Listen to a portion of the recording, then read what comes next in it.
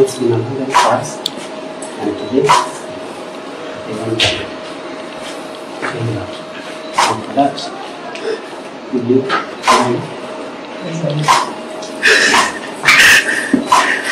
She said yes!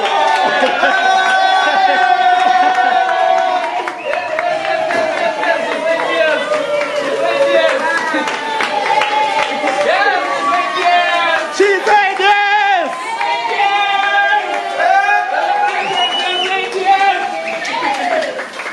Imeenda! Imeenda hii!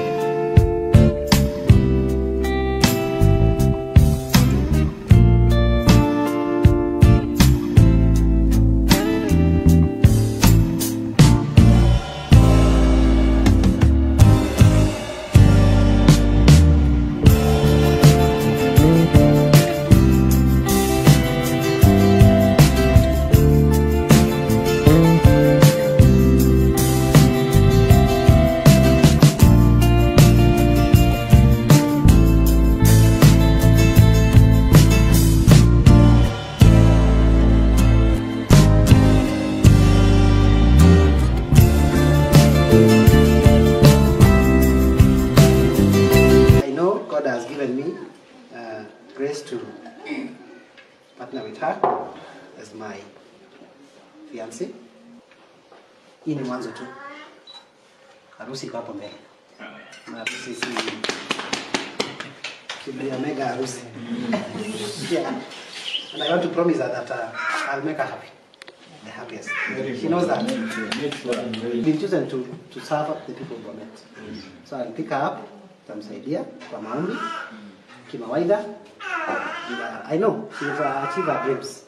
For me, I really love what to say. This one, it has never happened in my life. It has never. I was telling Victor I'm supposed to write a book. I want to congratulate my sweetheart. Congratulations. You are not supposed to marry politicians. You are right. Is it true? Yes. Yes, it's true. People believe that they are not faithful.